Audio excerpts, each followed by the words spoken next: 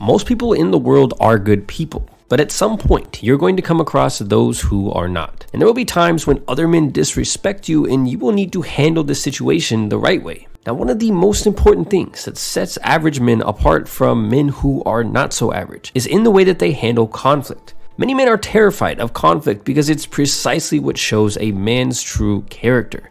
Conflict shines a bright light on the aspects of our character that are normally hidden from view. And if you've got a bunch of skeletons in your closet, so to speak, then people are going to see those and they're going to see your true character. Now, when it comes to handling conflict, most guys fall into one of two types of men. And the first type, which is also the most common, is the passive type of man, or the guy who gets disrespected all the time and never does anything about it. Being passive will cause you to get bullied, and really awful people will constantly take advantage of you. The real problem with being passive is that it tells everyone around you that you are the type of guy who does not need to be respected. And that's a really bad look for any man. Being passive traditionally is not a man's role, and men are typically expected to be the opposite of passive, which leads us to the second type of man. Men who are not passive, or those in the second group, are men who are assertive.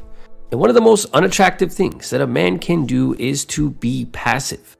Imagine you're sitting down somewhere and a guy walks by and he steps on your brand new shoes. And since the shoes are white, they got scuffed pretty good. So the guy just put you in a situation where you don't really have a choice but to say something. Many guys in this situation will simply let it happen and do or say nothing about it. Whenever you're faced with conflict, the most powerful thing that you can do is to simply speak up.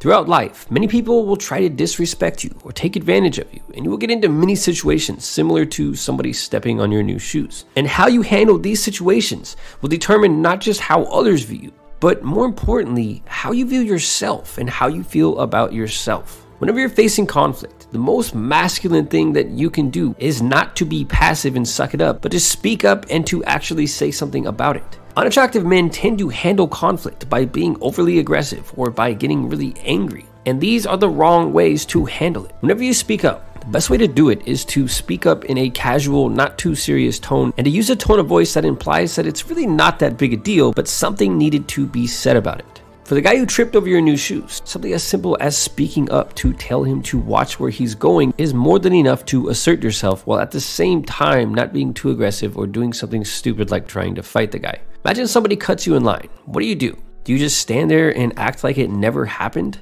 That's exactly what many guys do. The most powerful thing that you can do in any of these situations is to speak up and call that person out on exactly what they did. Now, the thing is, a lot of times when another person disrespects us, they don't even know that they are doing something wrong. The guy who cut you in line might not have even known that there was a line to begin with.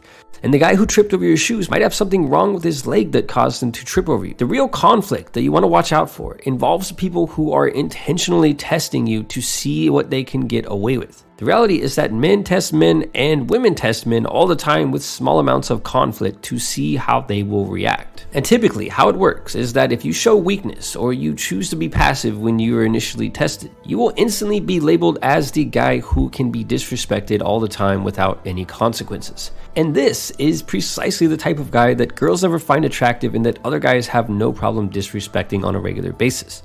One of the most attractive things that a man can do is take on and handle conflict in a way that makes him come off as intelligent, strong, and valuable.